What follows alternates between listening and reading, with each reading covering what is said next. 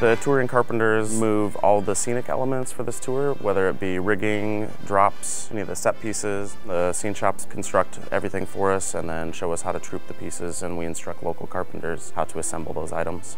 The show travels in 20 trailers complete. Our load-in process is 3 days long. We hire between 75 and 90 stagehands depending upon the market and what the individual challenges are, whether they be carpenters, riggers, electricians, soundmen. Surveying the markets involves verifying dimensions, making sure their loading docks are large enough, the doors are big enough, that there's enough structure overhead for us to hang the chandelier.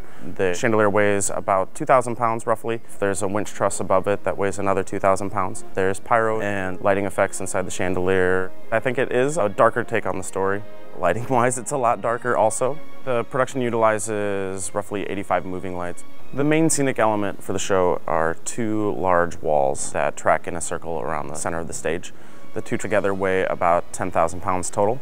Some of the other large set pieces we have in the tour are the 2 opera boxes, which are 24 feet long individually and 8.5 feet wide. One of my favorite things about touring is being able to travel all over the country and check out the culture and find a new local brewery or restaurant.